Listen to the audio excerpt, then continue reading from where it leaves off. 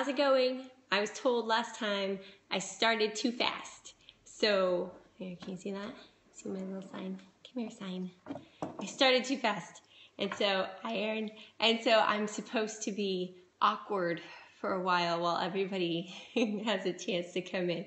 But I'm not very good at, I'm excellent at being awkward. But I couldn't pass up a teaching opportunity. So I thought I would tell you about the history of Epsom salts. That sounds really boring, but it's kind of interesting while we give everybody like 2 or 3 seconds to come in. So Epsom salts were discovered in 1618 by this guy named Henry Wicker in the town of Epsom, England. And he was taking his cows out to find some water. It was pretty dry and he couldn't find anything except this one little bitty puddle in the hoof print of a cow.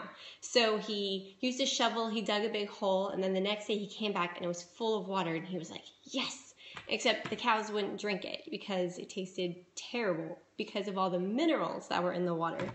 So that's how Epsom salts were discovered. Everybody came to the town because it was a great spa location, and now they just they mine it from the earth. So that's where they come down. But Henry Wicker, you can say thank you to him all the way from 1618 so that we can take Epsom salt baths today. Okay, anyway, let's get started. Here is what you need for your bath salts. You're going to need a cup of Epsom salts, a half a cup of baking soda, and then 10 drops of Young Living essential oil. Your choice, but I'll give you some details on that in just a second. So I got a big old giant bag of Epsom salts because we use them a lot and because I make giant jars of Epsom salts, bath salts. But we're not going to make this much today, so don't worry. But I just find it's easier to make a whole bunch rather than trying to make some like every few days. So you can make a giant bag if you want to. So the first thing we're going to do is get our handy little mixing bowl and put in 1 cup of Epsom salts. And I already poured it out because the bag was practically empty because I used it all. So in go the Epsom salts. So get your 1 cup of Epsom salts in there. And then I told you if you didn't have a giant box of baking soda to go get one. This is my giant box because we're going to be using it again pretty soon for lots of other good stuff. So you need half of a cup of the baking soda. And like I said last time, it's not rocket science. So if you get a little more than half a cup, that's okay. If you get a little less than half a cup, that's okay. Whatever, that's about right.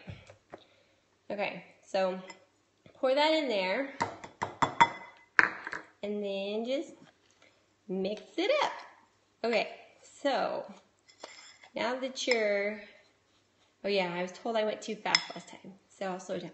Mix it up. How's that? Okay, so now your Epsom salts are all mixed up. You've got 3 options. Before we start adding the essential oils, I'm going to tell you 3 options you got. You know I love my whiteboards, yeah? What teacher doesn't love whiteboards? Okay, so the first option you can do is just go ahead and add your 10 drops of Young Living essential oils.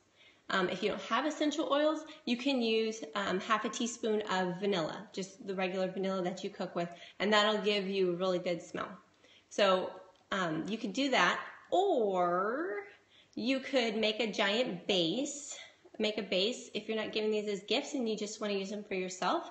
Then make a base and don't add the oils because then you can add whatever oils you want depending on what's going on that day. So if you're super stressed out or your muscles hurt, you can add different oils. So that's an option for you. Or number 3, which I'm going to get into in a little bit, is soak your empty bottles. So that's another option, but I'll show you that in just a second. What I'm going to do is add my essential oils. And since I'm not a bath person, I'm a shower person, I make these for my kids because it really helps them get on the road to being sleepy. So I'm going to add just 10 drops of lavender for my kids. If you're making this for yourself, a nice combo for relaxing is 5 drops each of lavender and stress away. That is a really good combo. And if you're having sore muscles, Another good combination you can do is 5 drops of peppermint and 5 drops of pan-away. So these are all in the kit, so that if you just have a kit for right now, you are set. And then if you're not feeling very well and your immune system is needing a little help, you can just do 10 drops of thieves. So there's all different kinds of combinations you can make with the bath salts, but I'm going to just do 10 drops of my lavender oil because this is what my kids use. Okay, so now once you've chosen your essential oil combo, add those 10 drops, mix it all up so that it gets all over and everything.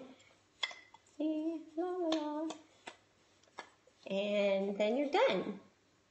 That was pretty quick and easy. The fastest Christmas present you'll ever make, right? Yeah. Okay, somebody asked a question and I missed what it was. I'm sorry. So if you asked a question and I didn't answer it, can you ask it again?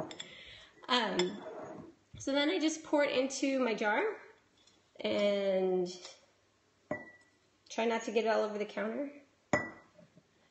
And then you're done. It is pretty awesome. I agree with you.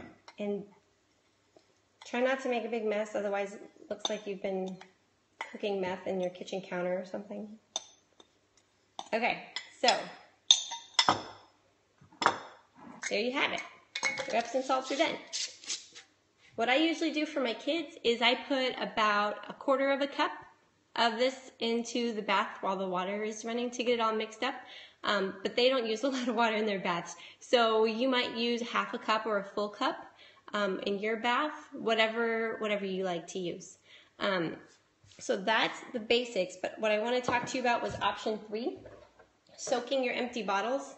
So if you've got some empty bottles, and I have a ton of them, all you have to do is take the dropper cap off, and how you do that is just put the cap on a little bit and then pull it off, but don't pull it toward your eye because I've popped lemon drops into my eye doing that before and that wasn't pleasant.